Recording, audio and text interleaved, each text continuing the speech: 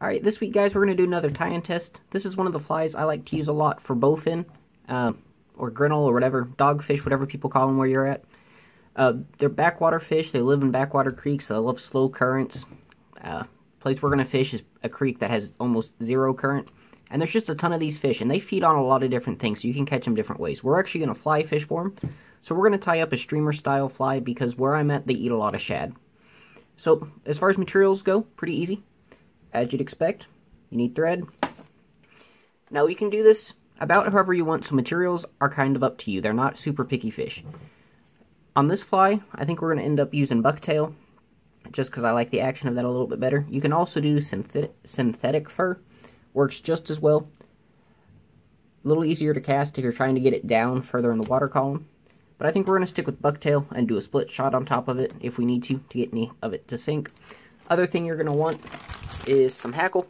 And we're just going to use a couple different colors of this to kind of give it a little bit of three-dimensional features. So, pretty easy to start off.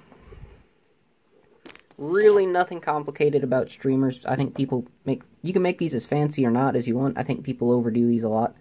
It just needs to look a little bit like a minnow, and a fish will happily eat it. So we're just going to build up a little bit of a body. Oh, I didn't even talk about this. Hook size is actually kind of important in this. You can catch them on small hooks, and I've done it. It's not great. If you step up to a bigger hook, this is about a 1 or 2 aught hook, which you use for bass fishing typically. This is kind of your best shot. A big hook gives you the ability to set a hook well, but this long distance you have here is really important. Bowfin are really toothy critters, and so they have the ability to bite through line fairly easily. So if you get a long hook, when you set that hook, generally their teeth are going to be on that hook as opposed to your line. So keep that in mind. Or you can use a leader. I don't like using steel leaders on anything. Find when you break those off, those get stuck in fish's mouth, and those have a much higher tensile strength usually, and so they're harder for fish to shake if you end up losing your rigs. So, we're going to use the white from this bucktail. We're going to get, let's say, that's a pretty good chunk. And we're not going delicate on this fly. Bigger and meaner this thing is, the better.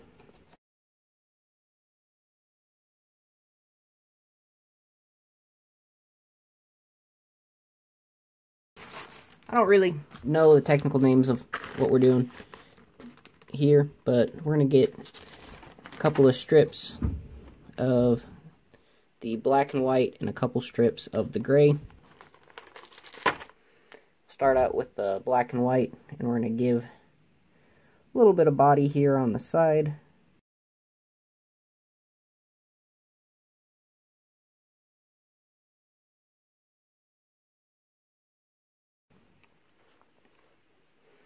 We're going to go for 4 of the gray. We're going to go with smaller pieces, and we're going to run those down across the top.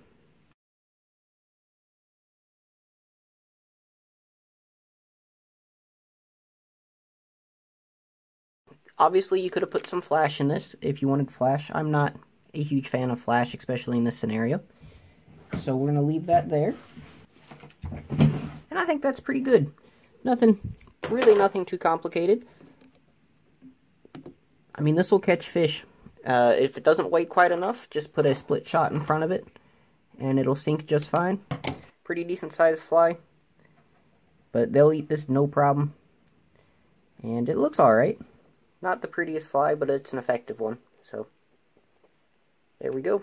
Put a little bit of head cement on this and you'll be ready to go. And there we are. There's 2 flies all set and ready to go. Top one's bucktail, bottom one's synthetic. But you'll catch fish on these. You really don't need to get fancy. These bowfin will hit anything that looks remotely like a fish. So let's go out and see if we can get these to work. It just rained a ton, so it's going to be a difficult day, but I think we can get on a couple of them if we're patient.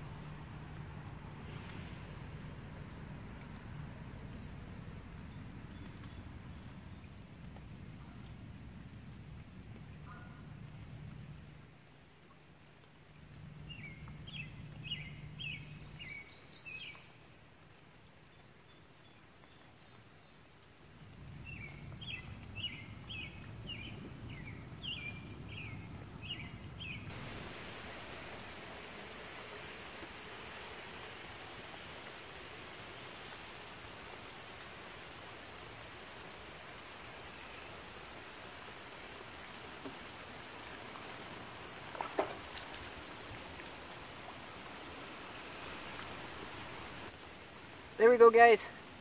Little bowfin. Started raining, so I put you guys up for the most part.